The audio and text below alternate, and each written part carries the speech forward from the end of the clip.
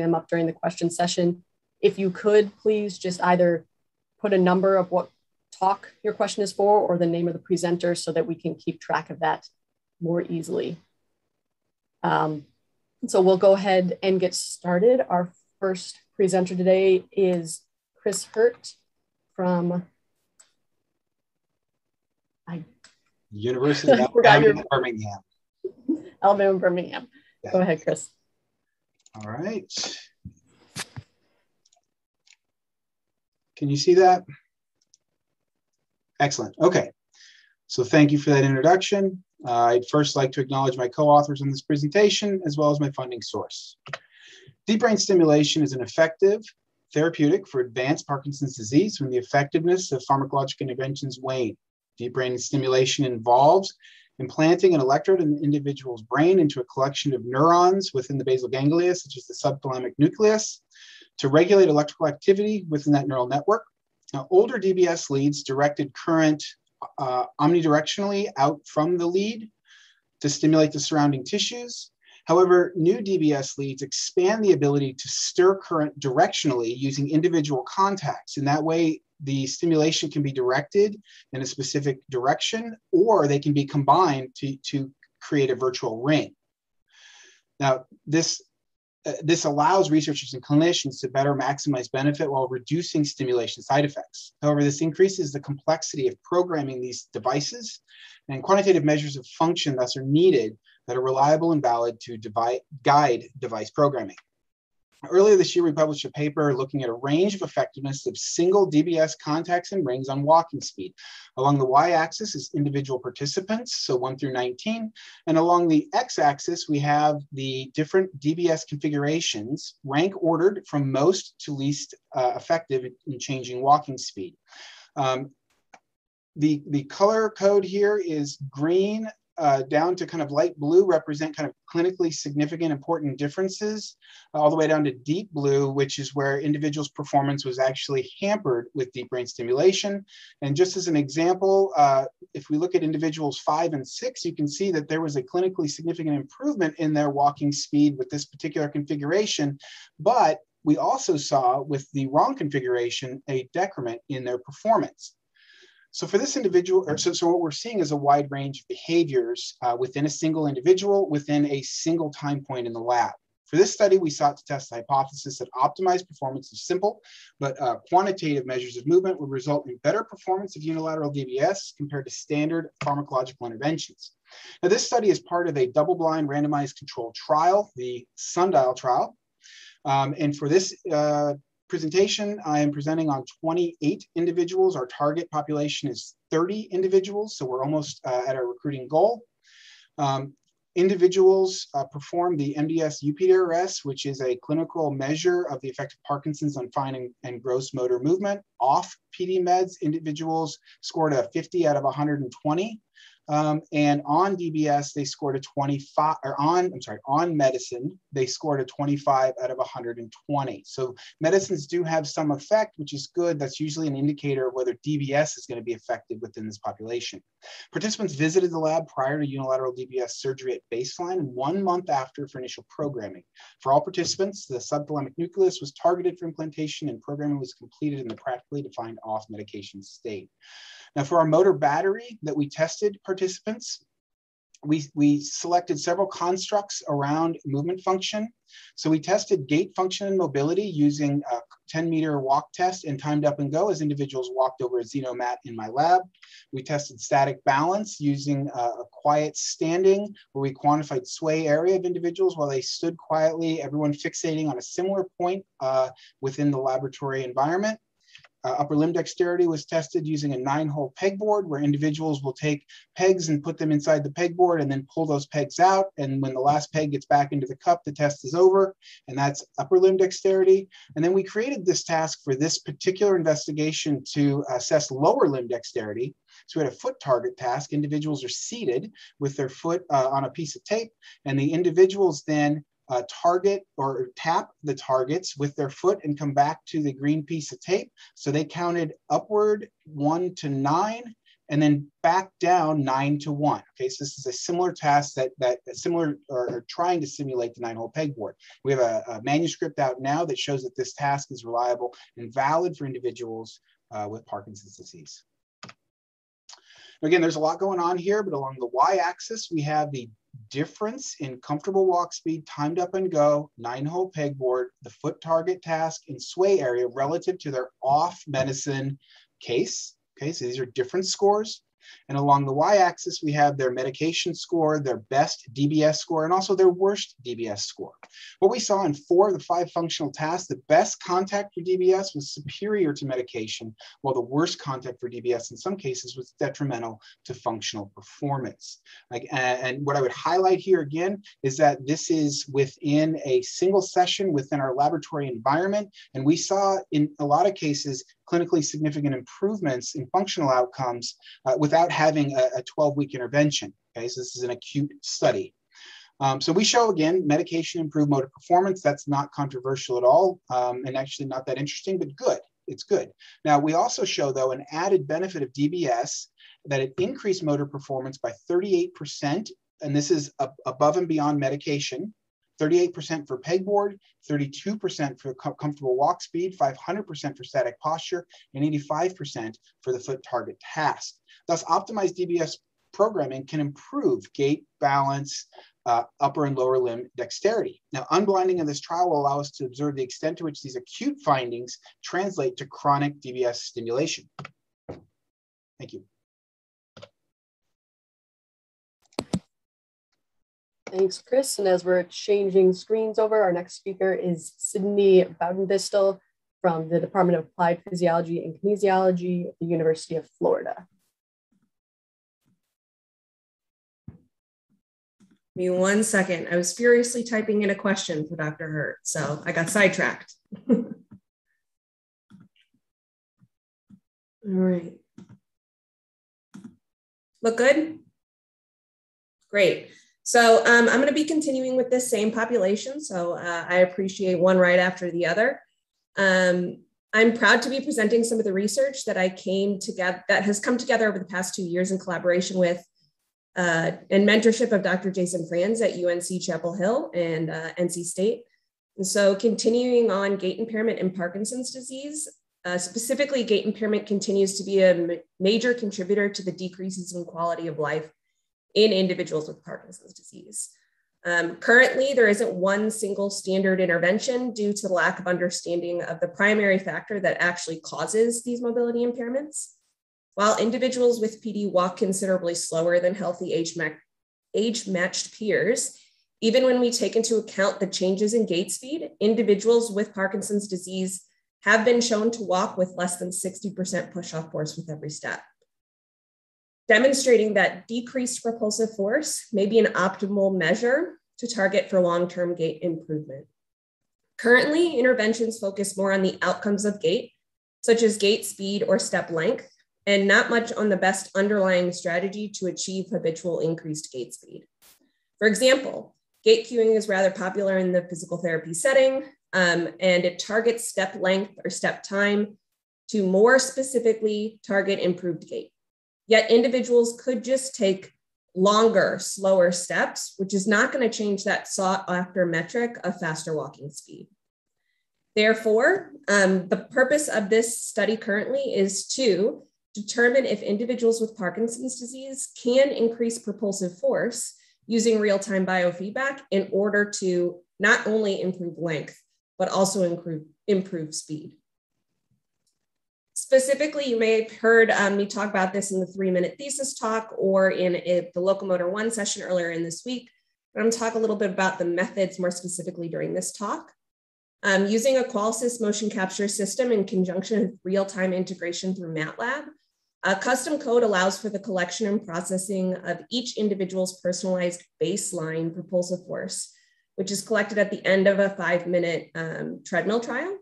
I do allow all participants to choose their own preferred speed on the treadmill, which they continue throughout all of the trials.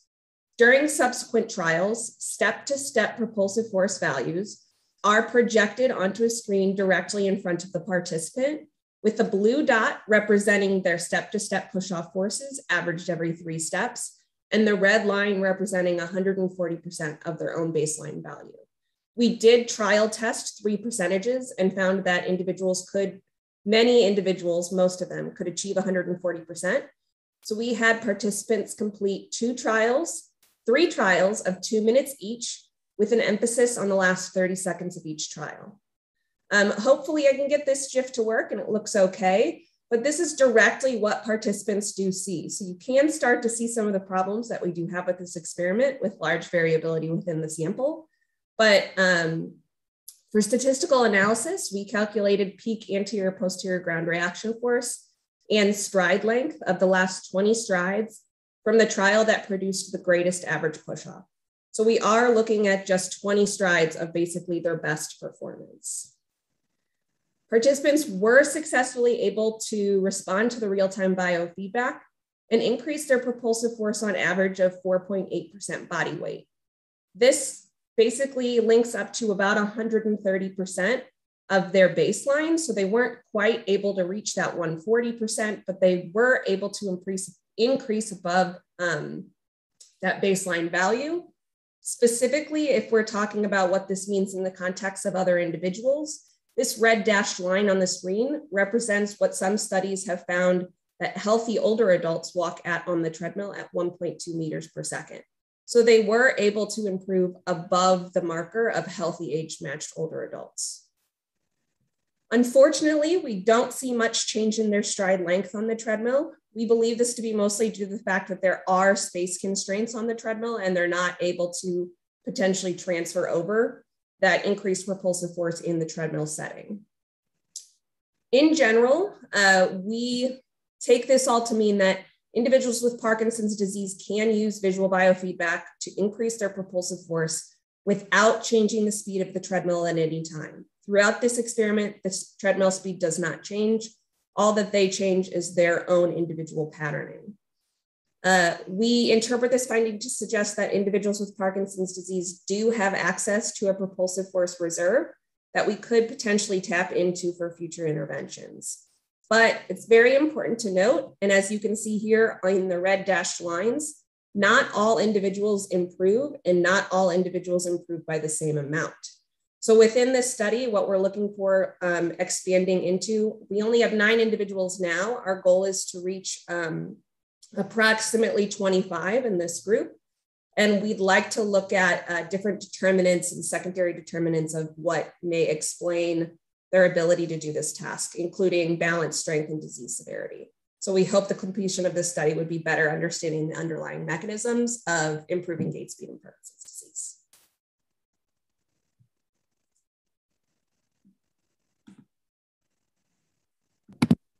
Thank you, Sidney. Our next speaker is Keng-Hung Shen from the Department of Kinesiology and Health Education, the University of Texas at Austin. Hi, let me, excuse me, let me share my screen. So can you guys see that? Okay, great. So hi, I'm Keng-Hung Shen from UT Austin. And in this study, we're investigating the changes in stepping biomechanics after 6 weeks of perturbation-induced rapid limb loading training in individuals with chronic stroke. So as mentioned in the topic, our intervention is targeting limb loading because it's commonly impaired after stroke. For example, you can see less correction force generated from the paralytic limb in this video clip, which indicates less limb loading. And this insufficient limb loading affects propulsive force and thus decreases walking speed. So also when losing balance, the ability to quickly load and unload one of the lower limbs to take a protective step is related to fall risk in people with chronic stroke. So sufficient and rapid limb loading is important in restoring function in people who have had a stroke. However, it's barely achieved during conventional therapy. So we've developed a training platform that could deliver rapid limb loading to people standing on it. So when participants stands on it, one of the support surface drops 4.3 centimeters. And here's a video recording during the data collection session. So this unilateral drop tilts the body and load the drop limb. So we're using the vertical ground force to indicate limb loading. And with this training platform, around 90% body weight can be loaded to the paralytic limb within 300 milliseconds. So in this study, you want to see if delivering repetitive loading to the paretic limb with our training platform can improve its limb loading characteristics during voluntary movement. So we conducted a study that provides training for people with chronic stroke. In each training session, their paretic leg would drop 50 times, and the entire training program was consisted of three sessions per week for 6 weeks. And there were 2 tasks we used to measure the training outcome. So the first one is step test. So as shown in the video, it takes tests one's ability to quickly put 1 foot on and off a step, and the steps taken in 15 seconds is recorded. And the second task is choice reaction stepping, that the light cue indicates the time and which side to take a forward step. And our preliminary analysis includes 8 participants. So we first look at the stepping performance when the paretic limb is the stance limb. And there were 2 variables we used to indicate limb loading. The first one is the weight transfer time, which is the time from peak step limb loading to the time when the force beneath stance limb exceeds the step limb. And the other is the peak stance limb loading. So we found that weight transfer time appears to be reduced after training, and the peak stance limb loading, or the vertical correction force beneath the stance limb, was increased. And although the amount is not substantial, it's very consistent that the improvement was shown in all participants. Also, the step test score improved by more than 20%. And again, it's pretty consistent across the participants. So, and then we look at the performance when the paretic limb is the step limb, because when taking a forward step, the step limb also has to quickly load and then unload. So we measure the time from light cue onset to toe off, which is related to fall rates, and it's reduced by 12% after training. And but the time to toe off consists of 2 components. One is the reaction time from light cue to when they start to load the limb, and the other is the loading and unloading time. We want to see which component is improved after training. And our results show that it's more likely the loading and unloading time was improved. So in conclusion, our study suggests that our perturbation-based training can enhance voluntary limb loading in a paretic limb in individuals post-stroke. And specifically, when the paretic limb is the stance limb during stepping, the weight transfer time appears to be reduced after training, and the amount of limb loading was increased, and step test score was also improved. And once paretic limb is the step limb, the time to toe off was improved after training, and it's likely due to the reduction in loading and unloading time. So this is an ongoing project that will compare this training program to conventional therapy, and our target subject number is 15 in both groups. And so positive outcome will motivate the development of this training platform into a portable rehabilitation device. So thank you, and this is collaboration between UT Austin and University of Maryland, and funded by R21. So please feel free to contact us if you have any comments or questions.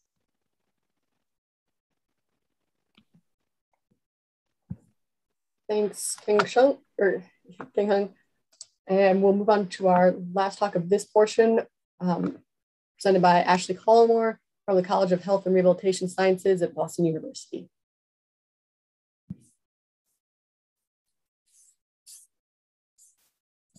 I don't know if you're still muted, actually. I think it should be good now. All right. Hi, everyone. Today, I'm going to be presenting our study on post-stroke gait training with a music-based digital therapeutic that provides rhythmic auditory stimulation to improve the metabolic cost of walking and gait asymmetry after stroke. So post-stroke walking is slow and metabolically expensive. As a result, people post-stroke tend to not walk very much in the community. Prior work by Ganley and colleagues in 2008 clearly shows that people post-stroke, shown in red, use more energy to walk than controls, which are shown in white. And they found this to be true at multiple speeds, which is reported on the x-axis. This increased metabolic cost of walking is the result of post-stroke gait changes. As shown by Patterson and colleagues in 2010, people post-stroke, again shown in red, have substantial asymmetries that are not seen in controls. Interventions that can improve gait mechanics and restore gait symmetry have the potential to reduce the metabolic cost of walking after stroke. One such intervention is rhythmic auditory stimulation, or RAS. When we hear a rhythmic beat, such as when walking while listening to music, we naturally adapt our cadence to match this beat. This effect, which occurs subconsciously, is known as auditory motor entrainment. Studies show that auditory motor entrainment results from connections between auditory and motor brain regions that allow auditory cues to influence motor output. Rhythmic auditory stimulation is a standardized, individualized, progressive, and data-driven gait training intervention that leverages auditory motor entrainment as the primary mechanism of action. RAS has been extensively studied for the past 3 decades across disease states, and numerous studies have demonstrated its efficacy to improve walking speed and spatial temporal parameters.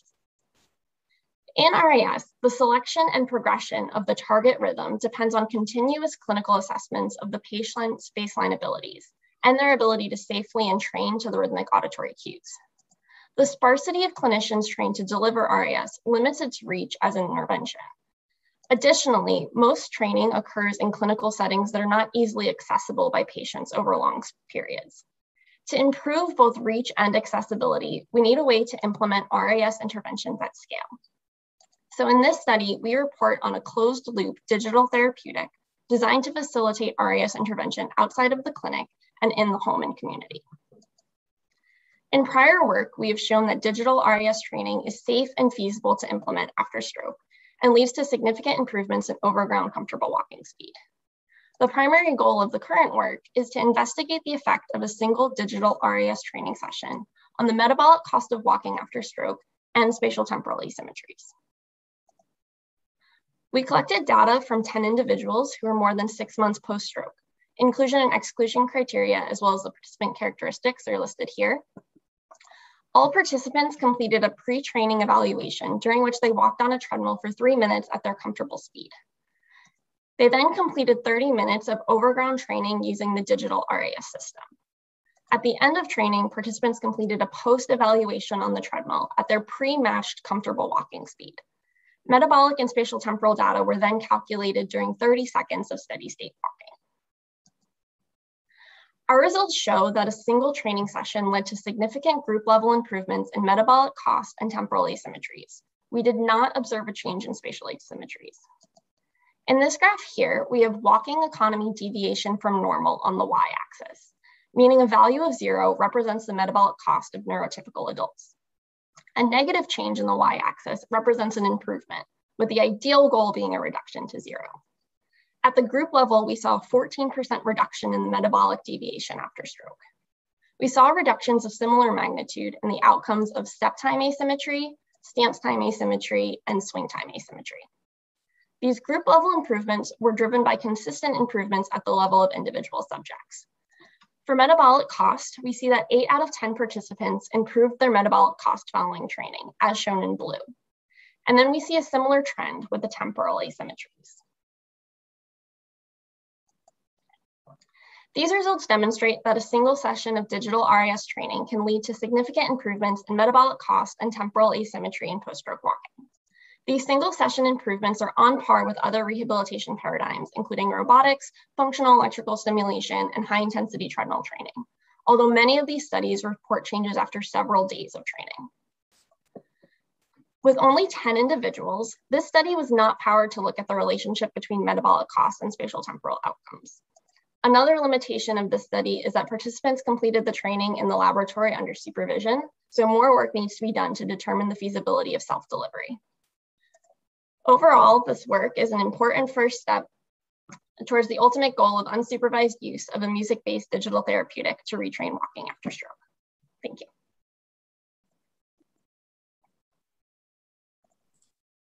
Thank you, Ashley. We'll now have about 10 minutes for questions, and just a reminder, if your question doesn't get asked, speakers, you can look back in the chat for questions and answer them there. And we'll also have a spatial chat after this session.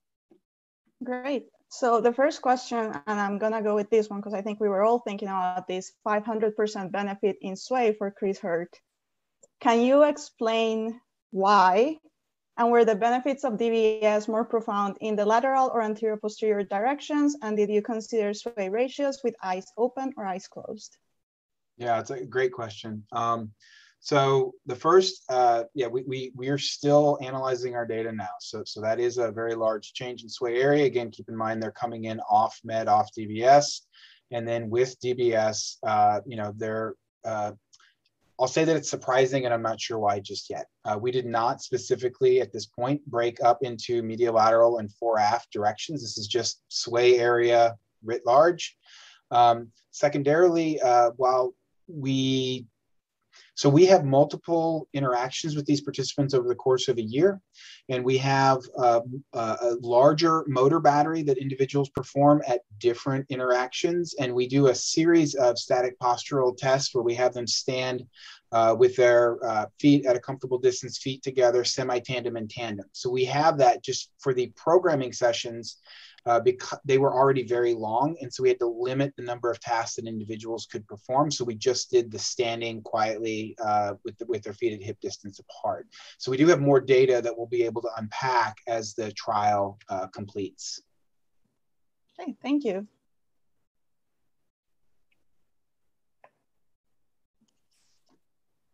And there's a question for Sidney about stride length, which actually, yeah, about stride length, which I kind of had a question about. So since you're using a fixed speed treadmill, you say you're not seeing increases in stride length or step length, possibly to stay within the bounds of the treadmill. So my question is, do you have you considered using a adjustable or self-paced user-driven treadmill to try to sort of get that stride length in addition to propulsive force? Yeah, so I hate using the word trending, but it's trending in the right direction, where we think that once we improve our sample size, we'll be able to have the individuals that were able to increase propulsion and increase length on the treadmill. The whole purpose of using a set speed on the treadmill was to take that out of the equation, because the whole purpose of if you have someone walk faster, like just say walk faster, that's not their habitual gait speed. They're going to be employing a lot of different strategies in order to walk faster. So we really were trying to constrain that specifically. Interestingly, we do have a control group that we basically just instruct them to push off harder, and we don't actually give them biofeedback. And we're interested to see what that does with them. And then we actually have both groups, the control group and the biofeedback group, walk over ground with and without instructions to see how that impacts as well. But it's very difficult to have individuals with Parkinson's disease walk on the treadmill at all. We've had to exclude 3 to 4 participants just because they can't do it safely. So maybe in the future, maybe with a very specific set of individuals, we could get to that adaptation of using a self-driven treadmill. And just question related to that from Brian Selgrade. Did you see any changes in braking force or impulse that could have allowed study participants to stay on the treadmill? Yeah, so we're looking at impulse. We haven't looked at it yet. I think that's kind of where it is. We're looking at trailing limb angle too, as a supplementary measure. Interestingly, we think that there's going to be some really interesting stuff when it comes to asymmetry in this population, because although I don't tell them to, I just say push off harder, and I don't tell them to use one leg over the other, they all do it. And so I think that's going to be one of the most interesting things, because we see them braking really hard with one leg and pushing off really hard with the other. And so that makes the data wash out when you average the limbs together. All right, our next questions for Keng-Hung. How did you choose the drop height? And do you think that changing this could change the results of the intervention? And basically, is there like an optimal drop height? Yeah, so that's a good question. We choose this drop height based on our pilot testing that want to induce about 90 to 100% of body weight loaded on the limb. But we don't want to destabilize or cause any safety issues. So we tried several drop height, and we found this one to be the best across for all the participants we had. So yeah, but I think changing drop height would be a interesting study, and we might need to start from healthy population to see what that change people's response. And then I'm gonna ask a small question as well. Did you assess how long people retained these changes in loading? We do have a retention session, but we haven't analyzed the data yet, and it's still an ongoing project. So we only have 2 or 3 people complete the retention test. So yeah. It look forward to seeing those results at next ISD. Yeah, thank you. And for Ashley, a question from Karim Ismail. Do you anticipate greater changes in metabolic costs with even more sessions, or would there be some sort of plateau and change over time? And also tacking on my own question is, do you think like having music versus just a metronome would have a different effect? So yeah, and was there like a tempo you sought after? Yeah, so kind of a lot in there. I do think metabolic cost will continue to go down to a point. In multiple sessions, you know, the intervention should lead to more lasting changes. You know, this was just one 30-minute session, so what could happen after several weeks? And there is actually a clinical trial going on right now to look at some of those effects. We targeted using music primarily because the goal is to send it home, and we think it'll be more engaging for users. So I don't know if tempo-wise, if using a metronome or music is necessarily more important. There's been a lot of kind of conflicting research out there on this. But in terms of adherence and getting people to use it at home, we think the music's going to be really helpful for that. And in terms of which tempo we sought after, it was basically as fast as they could safely go. So the way that it works, I know there's another question in the chat too about how to get it to walk to their speed. It's actually based on IMUs, and the goal is more about the cadence that they're walking at and not necessarily the speed. And then our hypothesis is that by increasing their cadence over time, we then see improvements in speed that go with it. So goal was as fast as they could go safely. Excellent, thank you. Well, I think we're ready for our second block of talks. I will be moderating those talks. My name is Natalia Sánchez, and I'm an assistant professor at the University of Southern California. And our first speaker is Leo Song from the University of Illinois at Urbana-Champaign. Hi, can you guys hear me? Yes. Great. All right, can you guys see the screen? Yes, perfect. All right, thank you. Okay, yeah, thank you for the introduction, and I'll get started with the talk. Traditional manual wheelchair and power wheelchair users have many limitations. For example, they cannot move sideways, they're heavy and bulky, and require the use of both hands to propel the wheelchair. So the group in our lab are developing what's called Pure. It's a personalized, unique rolling experience, and it is a novel wheelchair concept. So this Pure is unique in that it's self-balancing and is a ball-driven mobility device, which allows for a compact form factor and can move omnidirectionally. So here's a Gen 2 minus prototype of Pure that demonstrates this self-balancing capability and this omnidirectional capability. So the person you see here, her name is Tatiana McFadden, who is a Paralympian that won 17 gold medals. Yeah, 17 gold medals. And so she's riding right next to our wheelchair that we developed. Now, the unique thing about Pure is its sit and go design, meaning it's hands-free. It does not require any wearable sensors, so it's a non-wearable interface, and utilizes what's called a lean to steer control, meaning the user can lean their upper body to steer or navigate Pure. And we have, in lean to steer control, there are 3 different drive modes. The first is steering, where if the user leans forward, the wheelchair would move forward, and if the user leans left, the wheelchair would turn or steer to the left direction. The next is slide mode, where if the user leans to the left, the wheelchair would just simply slide to that direction without changing its heading angle. And lastly, there's spin, where the user can rotate about the same stationary axis, changing the heading angle of Pure. So how do we develop such hands-free interface for navigating Pure? We propose what's called FSS, or force sensing seat, which is a custom force plate placed below the seat frame, as you can see in this figure. This force FSS can quantify the rider's source of movement in terms of forces, moments, and center of pressure. It is a non-wearable device, meaning you don't have to put any sensors on the subject. And it provides useful data, such as the rider's mass, for a robust and stable controller for self-balancing purposes. So we explored three control methods for navigating Pure. The first is the joystick method, which serves as a common baseline interface. So kind of like as a gold standard. The way it works is the user does not need to lean, but simply needs to use the joystick. So the Pure's velocity is simply a function of a signal from the joystick. The next control method is called the native control, which only uses the upper body dynamics of the user to navigate Pure. So the Pure's velocity is only affected by the leaning dynamics or the upper body dynamics of the user. And we expect that the user needs to lean a lot to be able to navigate Pure using this control method.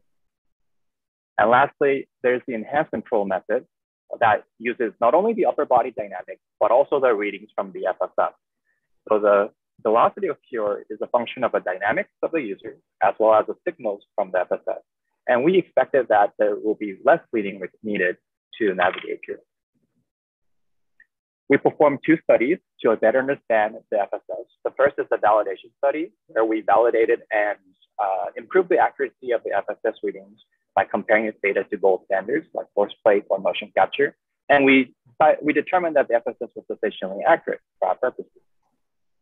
Then we performed some simulation study to explore the feasibility of our device by having the subjects navigate through a virtual obstacle course, replicating an indoor environment using three control methods as explained before. So the joystick is serving as a baseline. The native control only utilizes the lean dynamic, which is comparable to a Segway actually. And the enhanced control method that uses the lean dynamics of the user and the signals from the FSS. So the results show that the enhanced control method indeed require less leaning than the native control to achieve the same speed. So it can be more suitable for wheelchair users who have less trunk mobility. However, the native control was more stable and require less corrections than the enhanced control method. So a combination of the two or switching between the two may be helpful. And interestingly enough, enhanced control was similar, if not faster than the joystick method for certain zones in wider hallways, because it's utilizing not only signals from the FSS, but also the dynamics of the upper body to propel the Pure much faster. Lastly, the performance metrics were dependent on the rider's ability to plan their path. So incorporating some sensors that can scan the environment and assist the path planning process can improve the safety and the speed of Pure. And with that, we'd like to thank you, this funding organization and our team. This is a very collaborative effort. Yeah, hope you guys enjoyed the talk. Thank you so much. Our next speaker is Justin Scott from Michigan State. All right, hello everyone. As she said, my name is Justin Scott, and today I'll be talking about changing shear forces and pressures on the buttocks and their implications for pressure injuries. So I'd first like to start off by saying what a pressure injury is. A pressure injury is localized damage to the skin and underlying soft tissue that usually occurs over bony prominences. They are particularly prevalent in people with spinal cord injuries who have prevalence rates up to 47% in some care facilities. And overall, for wheelchair users, there's about an 80% lifetime risk for developing at least one pressure injury. These prevalence rates and this lifetime risk drive the $27 billion annual treatment cost in the United States alone. Risk factors for pressure injuries include sustained normal and shear loads on the body. And you can think of sustained normal loads as squishing loads. So if you squish something like your arm or something like that, and shear loads are rubbing loads. So those are parallel to the body. And these are especially concentrated in the lower back and buttocks while seated, in particular around the bony prominences of the sacrum, the coccyx, and the ischial tuberosities, where most pressure injuries form. So because of that, strategies have been implemented to prevent pressure injuries, such as reclining and tilting wheelchairs, which you can see here on the bottom of the slide, and also specialized cushions to distribute the pressures on the buttocks over the entirety of the buttocks instead of concentrating them in certain areas. However, there are limitations to both of these strategies, which mean that pressure injuries have persisted as a medical issue. And therefore, the goals of this study were to evaluate back recline and seat pan tilt as seated repositioning strategies for preventing pressure injuries, and to investigate a custom nylon cushion cover's ability to reduce shear force on the buttocks while seated. So the first thing that we did is we built an articulating chair with isolated back recline and seat pan tilt movements as seen in the bottom left. We instrumented this chair with 6-axis load cells beneath all of the supports and pressure mats over top of the supports. We then designed a custom nylon cushion cover, as you can see on the bottom of the slide, which is the blue cushion cover. And we compared that to a vinyl cushion cover, which is just on top of that, which is more standard for a chair or wheelchair cover. We then collected normal and shear loads on the articulating chair with both of these covers on 20 able-bodied participants using static measurements. So that meant the participant got into the chair, we moved the chair into the position that we wanted it to be in, and then we took a pressure and a force measurement, and then we moved the chair again into a new position, took a new measurement without getting data in between the two measurements and without the participant leaving the chair. We also collected pressure data and segmented the pressure mats on the seat pan and on the back so that you can see the posterior half of the seat pan pressure mat on the left was termed the buttocks, and the inferior third of the pressure mat on the back was termed the lower back for those regions where pressure injuries are common. We found the maximum pressure regions in each of those pressure distribution mats by finding the 3x3 sensor area with the maximum average pressure. And we turned that maximum average pressure into force by multiplying by the area of the 3x3 sensor array. So we collected the maximum pressure data for three levels of recline angles, 0, 10, and 20 degrees, and 3 seat pan tilt angles of 0, 15, and 30 degrees in all combinations. So we combined every recline angle with every seat pan tilt angle for 9 different positions to collect the normal data. We collected the shear data on the 3 recline angles, so 0, 10, and 20 degrees. So that's for the shear forces. Moving on to our results. For the maximum normal loads, we saw we have different levels of recline in green and different levels of seat pan tilt in blue, with the lower back being on the left and the buttocks being on the right. And what we saw was that when you increased, or when the back recline angle was increased, the maximum force or the maximum load in the lower back and buttocks increased, while the maximum load in the buttocks and lower back decreased with increases in seat pan tilt. With the shear force results, or the shear load results, we have the green bars indicating the 2-layer nylon cover and the white bars indicating the vinyl cover, and the 3 levels of recline on the x-axis. We saw that back recline increased shear force on the seat pan regardless of which cover was used. And we also saw that using the 2-layer nylon cover reduced shear force by about 10% on the seat pan, regardless of the recline angle. So taken together, these results mean that when I started this presentation, I first said that back recline and reclining chairs are one of the strategies to prevent pressure injuries. In fact, they're the most common repositioning strategy for wheelchair users. But our results show that it increased max force on the buttocks and on the lower back, and also increased shear force on the buttocks.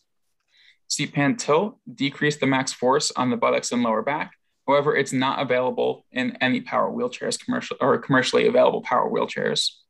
We also saw that new cushion covers can be developed with new materials in order to reduce shear force on the buttocks, and therefore reduce another factor associated with pressure injuries. So with that, that's all I have. I'd like to thank you for listening. Thank the BDRL at Michigan State for supporting this, as well as NSF. Thank you so much, Justin. Our next speaker is Joshua Winters from the University of Kentucky.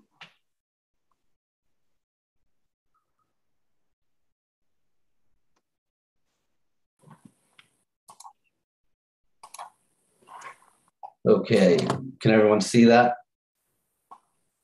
All right. So my name is Joshua Winters. Today I'm going to be talking about impaired quadricep function in knee mechanics in active females with low back pain. This was a secondary analysis done on a subset of data collected during Alexa Johnson's dissertation work while she was at Kentucky. So thank you, Alexa. Approximately 15% of female athletes experience low back pain compared to about 6% of male athletes. Female athletes with low back pain are more likely to present with reduced lower extremity strength compared to their male counterparts. And this reduction in lower extremity strength, specifically at the quadriceps, may alter knee mechanics during running. Individuals with low back pain may present with an increased knee joint stiffness or reduced knee flexion during the stance phase of running, indicating that during running, the knee does play a significant role in the attenuation of shock. Therefore, the purpose of this analysis was to determine if active females who suffer from low back pain have impaired quadriceps function and compensatory knee mechanics during running compared to active females without low back pain. Eligibility for this analysis, participants had to score a minimum of a 5 on the Tegner physical activity scale, have no history of previous lower extremity surgery or a lower extremity injury within the last year. The low back pain group must have reported experiencing low back pain for a minimum of 4 months, while the control group had no reported history of low back pain. Through this criteria, we were able to recruit 20 active females with low back pain and 20 age, mass, and height matched controls. Quadriceps strength was evaluated or was assessed as peak isokinetic knee extension torque. And we did both dominant and non-dominant limbs. Dominance was determined by asking the participant which leg would they kick a ball with. Running mechanics were evaluated over ground, level running on a 16-meter runway between speeds of 2.7 and 3.5 meters per second. We had a 14-camera Vicon system with 2 Bertec force plates, and we used Visual 3D to analyze the motion capture data. We ran a 2x2 repeated measures ANOVA to look at a group by limb interaction with post hoc analyses to further investigate main effects. So our results from this analysis, we found that there was a significant between group effect for quadriceps strength, with the controls demonstrating greater quadriceps strength in both limbs compared to that of low back pain group.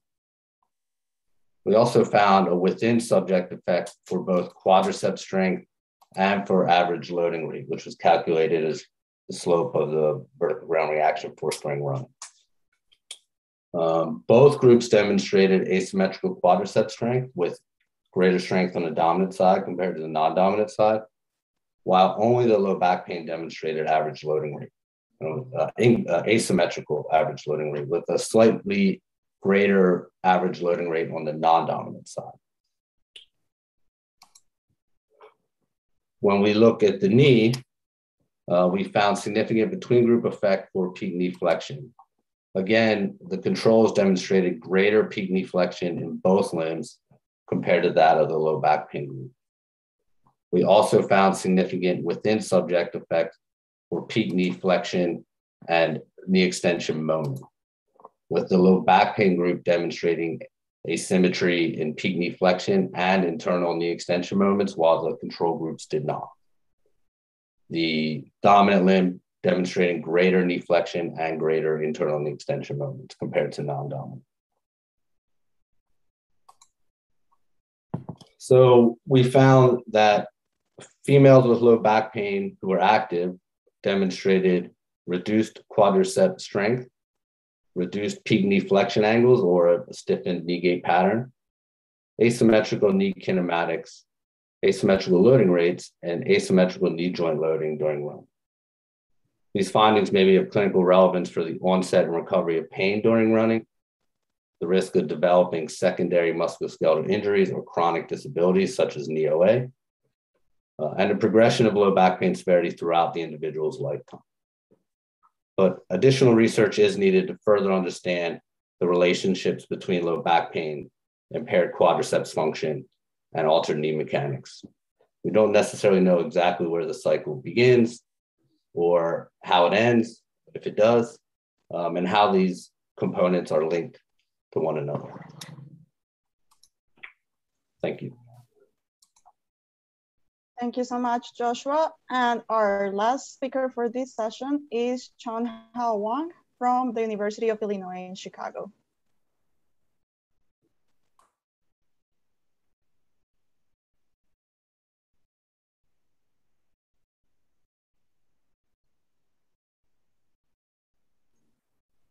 And we can't hear you.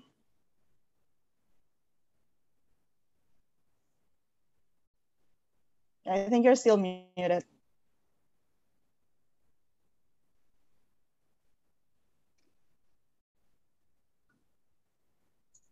Okay, can you hear me now? Yes. Okay. Okay. Perfect. Sorry about that. That's Sorry okay. about that. So my name is Chen Hao. I'm a PhD candidate in Department of Kinesiology and Nutrition at the University of Illinois at Chicago under Dr. Karma Fouché. So first, I would like to thank the ASB for the opportunity to present my work. So today I'm going to present the study title of a split treadmill training improves gait efficiency in people with hip arthritis. So reduced gait efficiency has been found in people with hip OA, measured as increased metabolic energy expenditure or decreased mechanical energy exchange, which is represented as percentage of recovery. Additionally, step length is commonly reported as being affected in people with hip OA, with a shorter step length on the unaffected side than the affected side, and could potentially influence gait efficiency and further restrict physical activity level. So modifying step-long asymmetry could be a potential rehabilitation strategy to improve gait efficiency. So there is a rehabilitation intervention utilizing motor adaptation, a form of arrow-driven motor learning, targeting specific gait deviations for people after stroke. Arrow augmentation is a motor learning technique in which the motor arrow is amplified, driven the nerve system to make corrections. So these techniques can be applied to address step length asymmetry through split treadmill training, during which the step length asymmetry is magnified when the individual exposed walk at the builds moving at different speed. So this increase in step length asymmetry, which is arrow, provides a prompt for individual to recalibrate their motor command in a feedback manner to reduce asymmetry. A previous study has found that a split treadmill adaptation session could temporarily induce step length symmetry in stroke patient with step length asymmetry at the baseline. Improved step length asymmetry has shown improvement in decreased cost of transportation in stroke patient.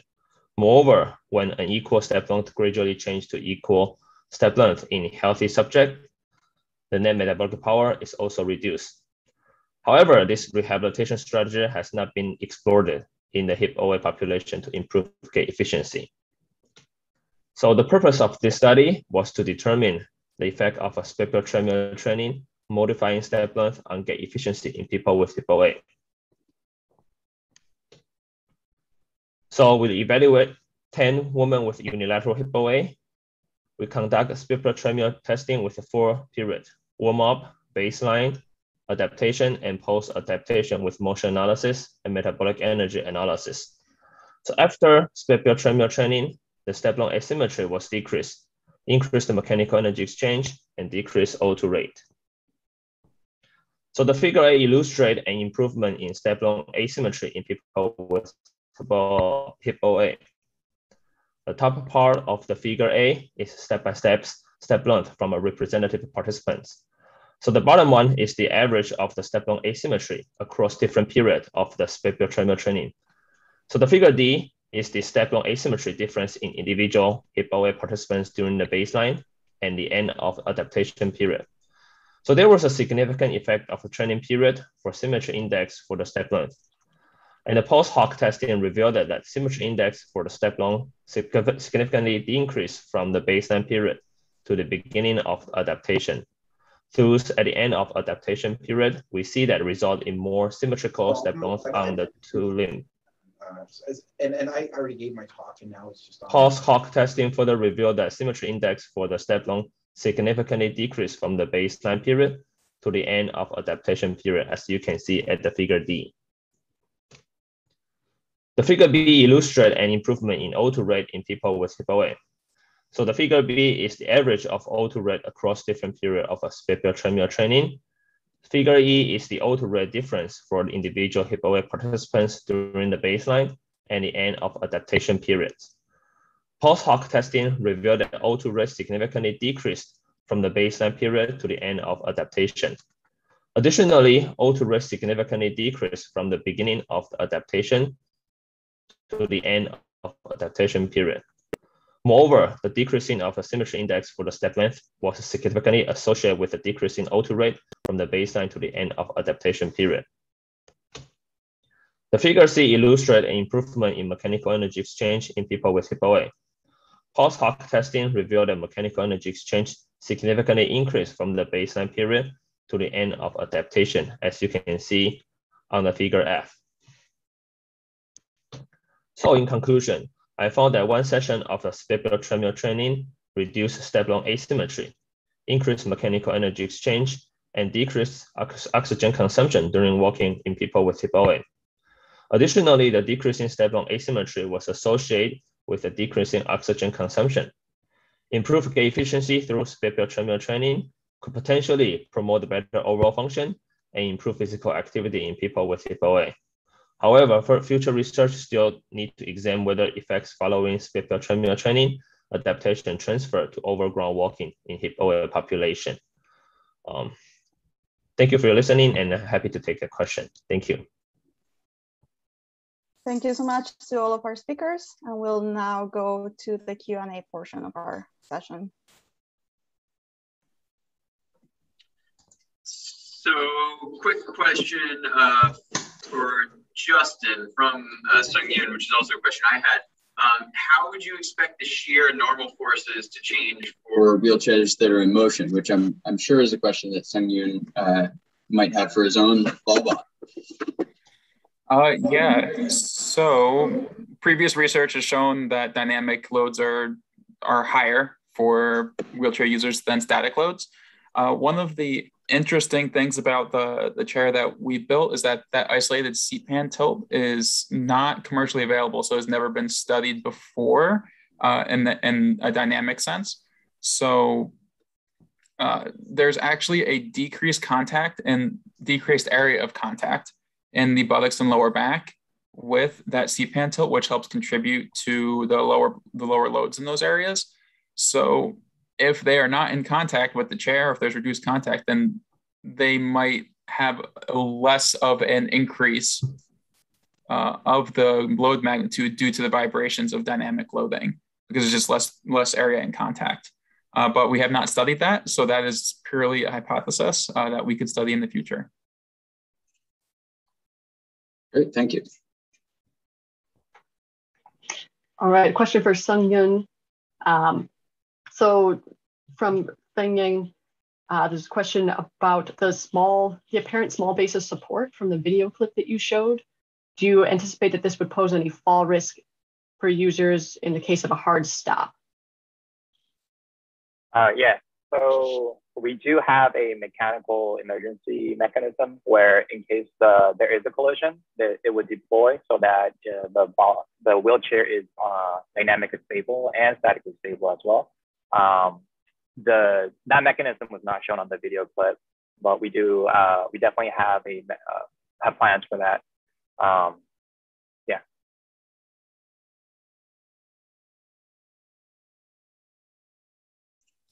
Okay, and a question for Chun Hao from Krista. Normally patients with HIP-OA walk with the asymmetry due to an antalgic gait pattern and or weakness. How do you think changing this asymmetry with split belt training impacts their syndromes or symptoms? Sorry. So that's a great question. Yeah. So actually, yeah.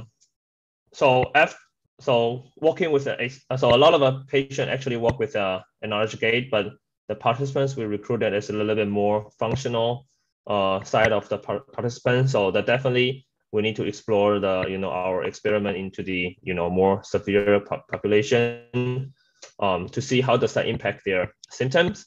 But as far as our participants join the program, the protocol after they finish the split belt treadmill training, they tell us that although they have a little bit of pain when they come inside to the training, but after the training they feel that they are more comfortable and they reduce their pain. And so I think that this will help the participants to reduce their pain actually, because a lot of Ebola patients, they are less active, and that's part of that will increase their pain. But after they have some physical activity, it could be reduce their pain. So yeah, that's my speculation of our spatial treadmill training to impact on their symptoms.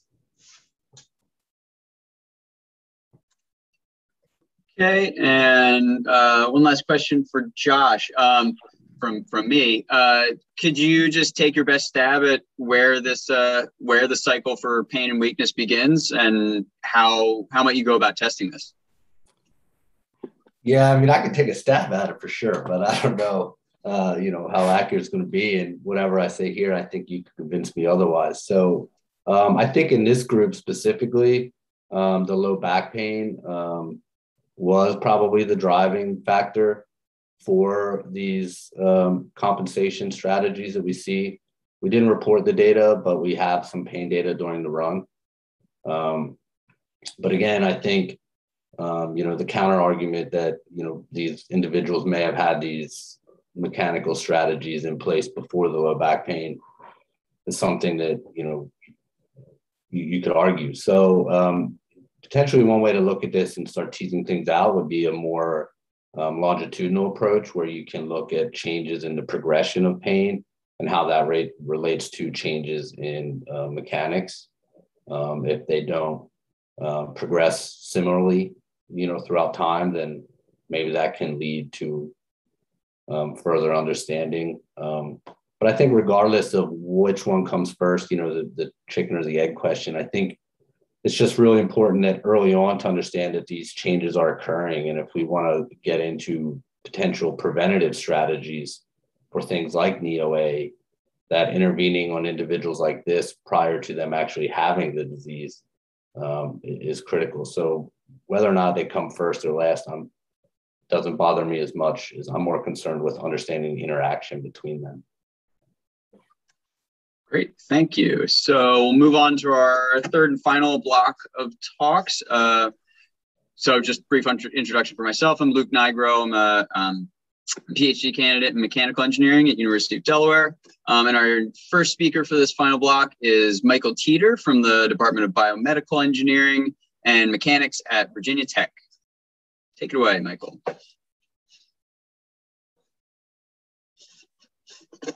Yep, just 1 second.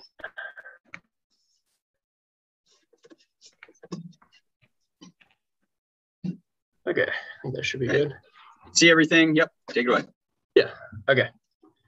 So good afternoon, everyone. My name is Michael Teeter, and I'm a second year lab at Virginia Tech. Today, on behalf of my co-authors listed here, I will be presenting to you our study, Symmetry Differences in Stop Jump Landing Mechanics After Anterior Cruciate Ligament Reconstruction. ACL reconstructions are performed an estimated 175,000 times annually. Studies have shown that up to 30% of ACLR athletes suffer a second ACL injury within 24 months of returning to sport. Currently, there's no consensus on the objective measures to use to determine readiness to return to sport participation following an ACLR.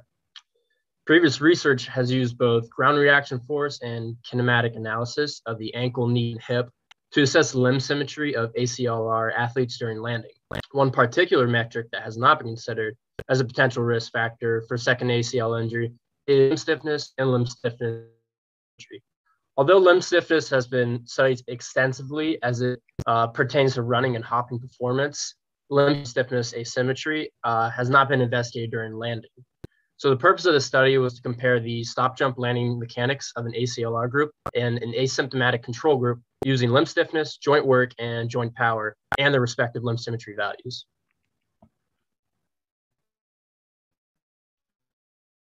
For the ACLR control recreation board approved performed between 7 and 10 stop jumps and applied Helen Hayes marker set. For the group, limb dominance was defined as the foot to run forward about 4 to 5 steps, jump off 1 Michael, can we stop you for a second? And three-dimensional motion. What's that? You're coming through really choppy. Is it possible for you to stop sharing your video? It might help with the internet speed or whatever's.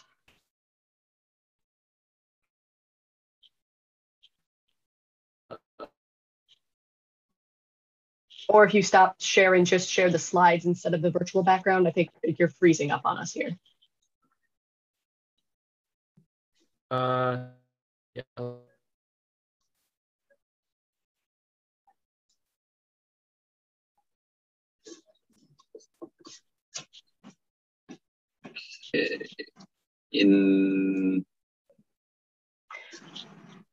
Let's go ahead and keep moving. When he pops back in, we'll throw him in. Yeah, we'll move on to, hopefully we can bring him back at the end. So we'll move on to the next presentation, Yanni Haltiadakis from the Department of Biomedical Engineering at University of Connecticut.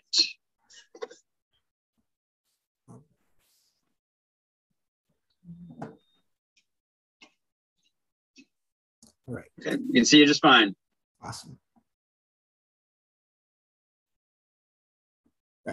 Thank you so much for the introduction and the opportunity to present my work for you. So my talk today is titled An Implementation of Asymmetric Walking to Correct Between Limb Gait Asymmetries in Post-ACLR Individuals. So the broader issues we try to address with this study are ACL re-injury and development of knee osteoarthritis for long-term post-ACLR patients. So here I'm going to first lay out quickly the life cycle of an ACL injury, starting with the initial injury, followed by reconstruction surgery, then followed by extensive rehabilitation that's geared toward establishing a healthy enough gait to return to sport. However, despite ACL reconstruction and extensive rehabilitation, between limb gait differences can still persist in post-ACLR individuals. One of these gait differences is altered limb loading rate, which causes detrimental knee loading. This loading has been linked to higher rates of ACL re-injury, with ACLR athletes having a 29% chance of suffering a secondary ACL tear, which is 5 to 10 times the normal risk of someone tearing their ACL. Studies show that these athletes have developed multiple asymmetric loading adaptation strategies that include overloading their ACL reconstructed limb compared to their contralateral limb and underloading their ACL reconstructed limb compared to their contralateral limb. So a paper by Petrosimone in 2019 indicates that both of these asymmetric conditions may lead to poor post-ACLR knee joint health. These varied compensation strategies also help explain why ACLR patients have a higher rate of re-injuring their affected limb and a higher than normal rate of injuring their unaffected limb. The altered loading patterns have also been linked to the development of post-traumatic knee osteoarthritis in these patients, with 45% of ACLR patients going on to develop knee osteoarthritis within 10 years of their surgery. So the primary variable that we're going to focus on for this study is loading rate. This video shows a participant walking through their loading phase for a symmetric walking trial. So it is on a loop. It looks like that for a reason. For this study, we use average loading rate, which is the slope of the line going from initial contact to the impact force peak for the vertical ground reaction force, as shown here on the red. All of our participants for the study display loading rate asymmetry during their symmetric walking trials, so we defined each of their limbs as overloaded or underloaded based on their results. The overloaded limb is the limb that experienced a higher average loading rate over the course of the symmetric trials, and the underloaded limb is the limb that experienced the lower loading rate.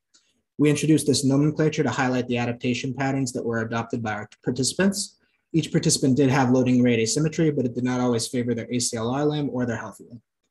To reiterate from the previous slide, asymmetric loading is common after ACL reconstruction and is detrimental to knee health, leading to increased risk of secondary ACL injury and the development of knee OA, which is why we considered it our variable of interest for this study.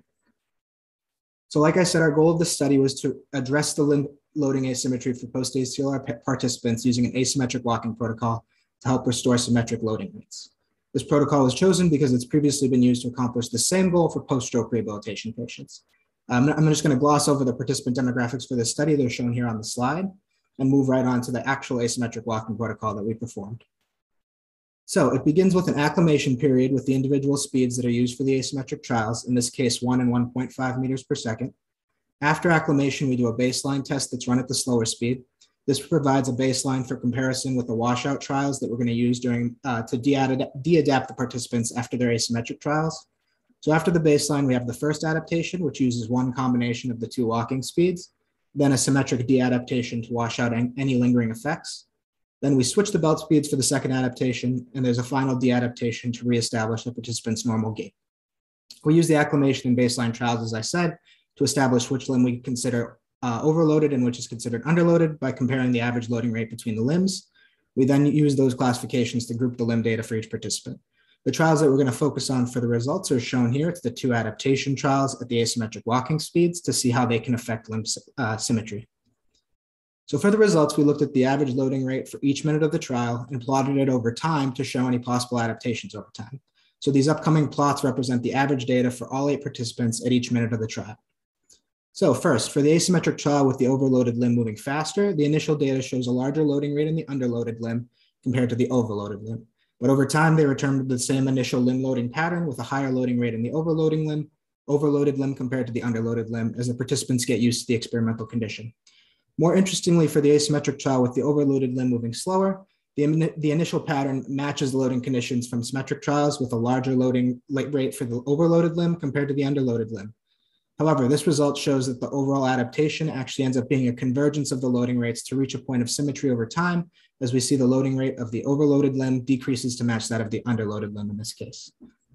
So finishing off with some conclusions from these results, we believe that an asymmetric walking gait retraining protocol has the potential to help restore loading symmetry to post-ACLR patients, hopefully lessening the chance of re-injury and knee osteoarthritis development.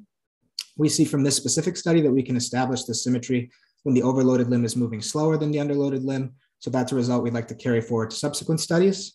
And then our future work would focus on determining if this could actually be a valid gait retraining protocol, which would involve experimenting with the relationship between the length of the trial and the magnitude of the asymmetry while observing if the loading asymmetry will continue to persist after the trial or not.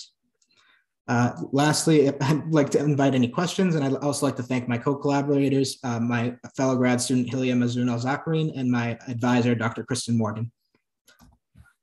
Thank you all. Hey, great, thank you, Yanni. So Michael, can we bring you back right now? So we'll do, once again, Michael Teeter from Virginia Tech. Sorry about the little hiccup there. All right, let's see if I can get this going this time. So how about we just pick up where you left off? Yeah.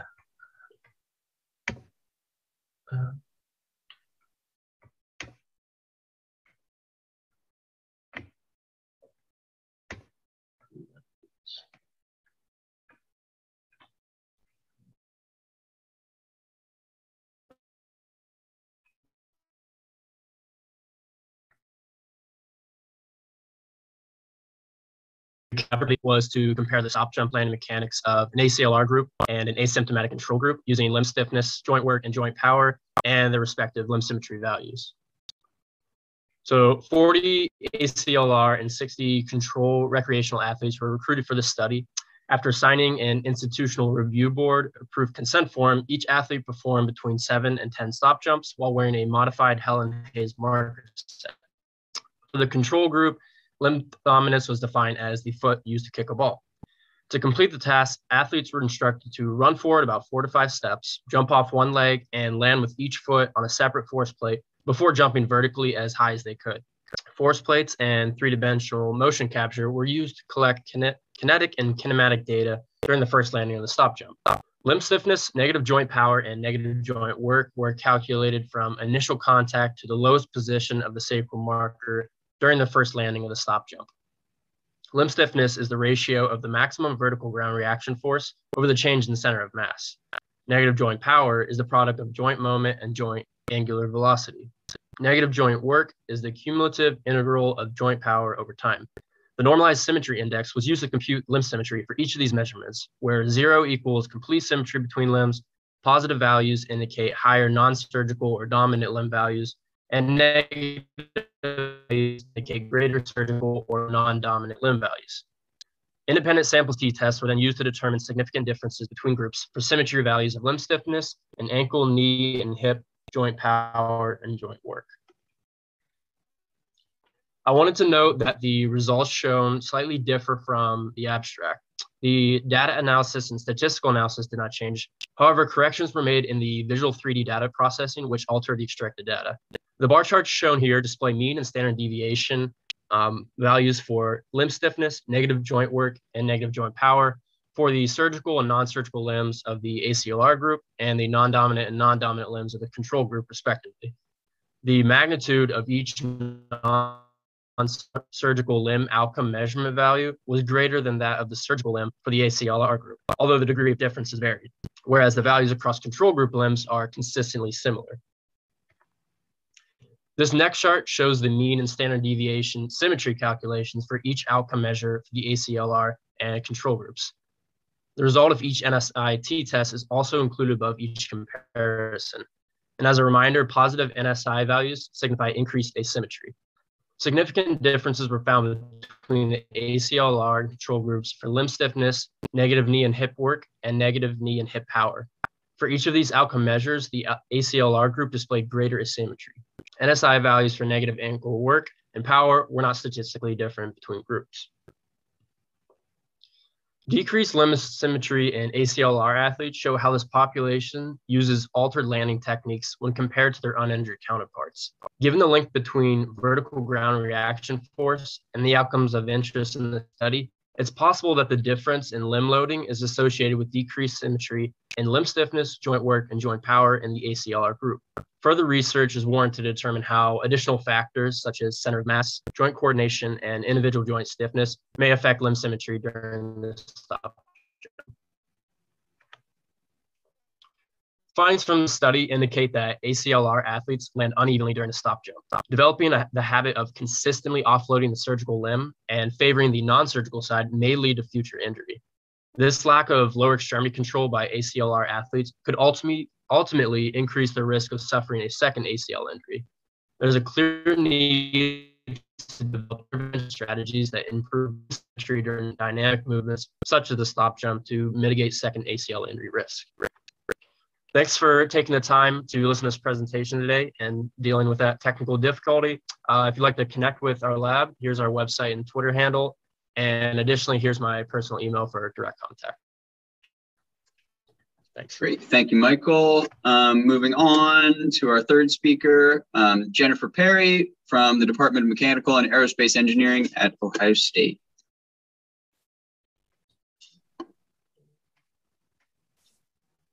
Oh, Michael, could you? Oh, there we go. There we go. I got it. My bad. Great. Thank you. As Michael and Yanni did a great job explaining here, in spite of the best efforts of physicians and physical therapists, young active individuals who undergo ACL reconstruction often experience multiple suboptimal outcomes, such as continued limited function, inability to return to their previous level activity, and up to 30% having a secondary ACL injury within 2 years of returning to sport. Atypical knee kinematics and kinetics observed in individuals who are medically cleared to return to sport after ACL reconstruction have been related to these suboptimal outcomes, notably the frontal plane knee kinematics and kinetics. But the knee does not work in isolation. Due to the linked system nature of the lower extremity, coordination of one joint is affected by the others. Dynamic movement theory is one way that we can look at the coordination between joints. And it proposes that there is a preferred range of movement variability for stable and consistent movement strategies. Both too little variability or too much variability could be associated with suboptimal outcomes in young active individuals after ACL reconstruction. And that's what we're going to look at here today. To investigate coordination variability, we start with the kinematic curves of two joints. The sagittal plane hip angle and frontal plane knee angles during a landing task are shown here as an example to help guide us. We then create an angle-angle plot to see how motion and positioning of one joint relates to that of the other. From this plot, we calculate the coupling angle between the joints by taking the angular slope of the angle-angle curve, representing the coordination between these joints. The variability of coordination was then calculated using a circular standard deviation of the root mean square between 3 motion trials. For this study, there are 116 ACL reconstruction participants who were followed longitudinally in the study for at least 2 years, and 55 age and activity level matched healthy controls. For this analysis, the ACL reconstruction group was subdivided based on occurrence of a second ACL injury within 2 years of return to sport. comparisons of variability at time of return to sport were made between healthy controls, ACLR with second injury, and ACLR without a second injury. We investigated all coupling angle combinations of the hip, knee, and ankle joints during a single leg landing task in these young athletes. The only coupling angle variability to have any significance between groups was found in hip flexion, knee abduction coupling angles. Hip flexion, knee abduction coordination variability can be interpreted as the frontal plane knee control as the hip flexes during landing. From previous work, we know that increased motion of the knee in the frontal plane is a predictor of second ACL injuries. When looking at limb symmetry of hip flexion knee abduction variability, we see that participants who do not go on to have a second ACL injury have a smaller difference in variability between their limbs. When looking at the limbs individually, we see a significantly lower variability on the uninvolved limb for those with a second injury compared to the uninvolved limbs of those without a second injury in healthy controls. There are no significant differences found on the involved limb between groups, although that could be due to group size, which we are currently working to expand for further analysis. Putting all of these results together and in context, the relative increase in the involved limb variability in participants who suffer a second injury compared to their uninvolved limb may be an important factor to consider when looking at clearing for return to sport and assessing the risk of a second ACL injury. While we don't yet know the ideal numerical range of variability for a landing task in this population, we did see that participants who went on to suffer a second ACL injury had a greater variability asymmetry at time of return to sport. Therefore, when determining readiness to return to sport in young athletes after ACL reconstruction, rather than focusing solely on singular repetitions or single joint mechanics, clinicians should also consider the variability of dynamic task coordination. Thank you, and here you can see our funding sources. Thank you, Jenny. So just a quick reminder, we will have spatial chat in the Aristotle room after the session. We might not have time for questions during the session for this block, but we'll save the chat and we can send, so we can reference questions in the spatial chat. All right, so our last speaker for the day is Alexa Johnson from the School of Kinesiology at the University of Michigan.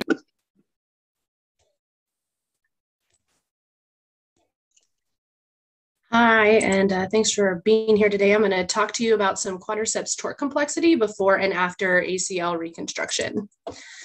So after ACL injury, we see a decline in quadriceps strength, and as a lot of my previous speakers have mentioned, and after subsequent ACL reconstruction, we continue to see this decline in strength. And while rehabilitation is focused on regaining this muscle strength, there always tends to be a lingering level of quadriceps weakness. And most research has looked at this in the form of the discrete points of the quadriceps torque curve.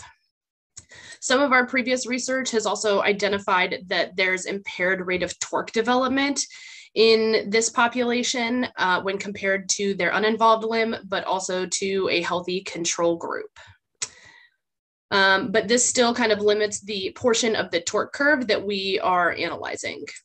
So here you can see two very different types of torque curves in the form of these groups. So the much taller, I would say stronger torque curves are a lot smoother in relation to the three that are on the lower half, where they look a little bit more chaotic, so to speak. We believe that this is related to the torque quality, and that this torque quality may hinder an individual's ability to regain their necessary strength after surgery, which has been linked to outcomes after ACL reconstruction long-term in terms of secondary injuries and post-traumatic knee osteoarthritis. Therefore, the purpose of our project was to longitudinally assess torque complexity before and after ACL reconstruction. And we believe that those with ACL reconstruction will demonstrate increased torque complexity in the involved limb compared to the uninvolved limb, and that this torque complexity will not return to pre-surgical levels by their time of return to activity. We had 34 individuals who completed 3 maximal voluntary isometric contractions after their ACL injury before surgery, and then approximately 5 months after surgery, and then again within 2 weeks after they were cleared to return to activity, which for our cohort landed about 9 months after surgery. From this isometric contraction torque curve, we calculated entropy along the plateau of the quadriceps torque curve. Entropy is a measure of signal regularity and predictability. And while I'm not going to super explain the equation in this short time, I'm happy to talk about it later. But briefly, it's measuring a signal's points in relation to one another in terms of distance and their ability to fit into a similarity criterion. So a time series with similar distances between data points indicates predictability and results in lower sample entropy values, represented by the graph on the left. A large difference between data points indicates complexity, resulting in greater entropy values, which is represented as the graph on the right. So we completed a 3x2 time by limb repeated measures ANOVA with Bonferroni post hocs to find that quadriceps torque was lower in the involved limb when compared to the uninvolved limb at every time point, and that quadriceps torque in the involved limb was also lower at mid when compared to pre and return to activity. There were no differences between pre and return to activity in that quadriceps torque, and no differences in change in torque in the uninvolved limb. In regards to torque complexity, entropy values were higher in the involved limb compared to the uninvolved limb at mid and at return to activity, indicating greater complexity. And the involved limb demonstrated an increase in torque complexity following surgery from pre to mid, but not pre to return to activity, or not mid to return to activity. And surprisingly, the uninvolved limb had significantly less complexity from pre to return to activity, but no differences between pre and mid or pre and return to activity, which I think we expected. So what this kind of looks like for us is that quadriceps torque complexity is affected by surgery and doesn't necessarily return to the levels that we want it to after surgery. So in individual kind of plots, you can see that before surgery, with the exception of a few people, quadriceps entropy is fairly even. But after surgery, you see a big increase in entropy on the ACL reconstructed limb in relation to the non-ACL reconstructed limb. So what does this mean for us? That quadriceps torque complexity is increased following surgery and doesn't necessarily recover to the level which the uninvolved limb is operating at. We believe that these increases in quadriceps torque complexity may result from altered neuromuscular function that is impairing an individual's ability to sustain a consistent and coordinated muscle contraction. This is possibly because of altered motor unit firing in the muscles, as well as possibly corticospinal deficits that are contributing to the inability to sustain a consistent contraction.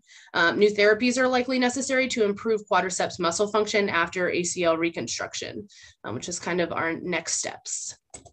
So I just want to acknowledge my co-authors, my lab, and happy to answer questions in spatial chat for the sake of time. Great. Thank you, Alexa. Yeah, so we are at time now for this session. So I encourage everyone to go over to the Aristotle room for spatial chat. If you have any questions, we'll be there. So yeah, I guess that's everything.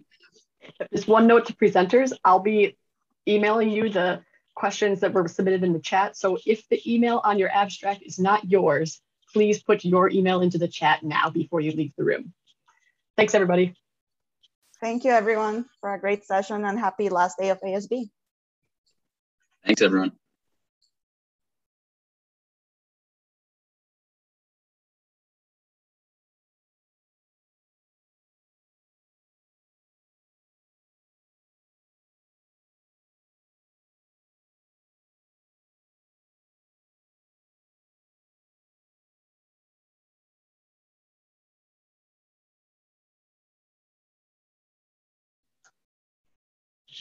Sophia, is there anything else that we need to check on before closing out? Nope, that's it. And I can end the meeting. Okay, so we'll hop over to spatial. Thank you. Thanks. Thanks, everyone. Yay, we did it. Thanks, Natalia and Luke. Bye. Bye.